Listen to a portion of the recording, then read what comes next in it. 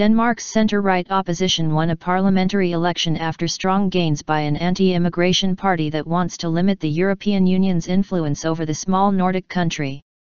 With all votes counted, preliminary official results showed the opposition bloc led by Lars Loekke Rasmussen, a former prime minister, would get the 90 seats needed to secure a majority in the 179-seat legislature. 4 years ago we handed over the keys to the prime minister's office.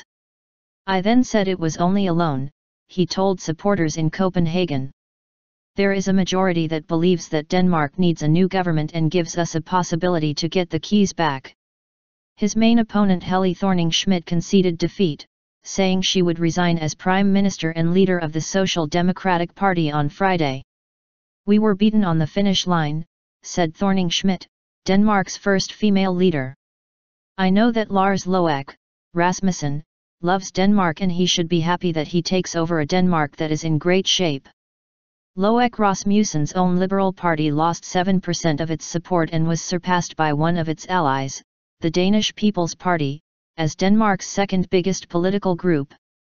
That party, which is opposed to immigration and skeptical of the EU, surged to 21%, helping the opposition get 51.5% of the vote, the results showed.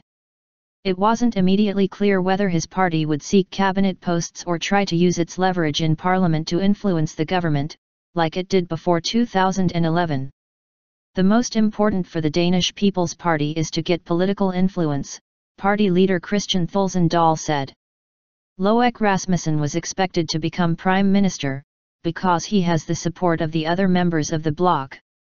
Before the vote, the opposition parties endorsed British Prime Minister David Cameron's bid for EU reforms, which suggests that Denmark, too, may consider a looser relationship with the Union.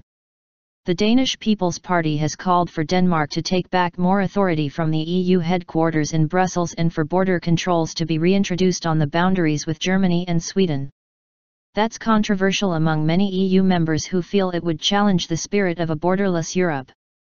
Election campaigns focused on welfare spending, the economy, and immigration, with both Thorning-Schmidt and Loekke Rasmussen promising to further tighten Denmark's controls on immigration.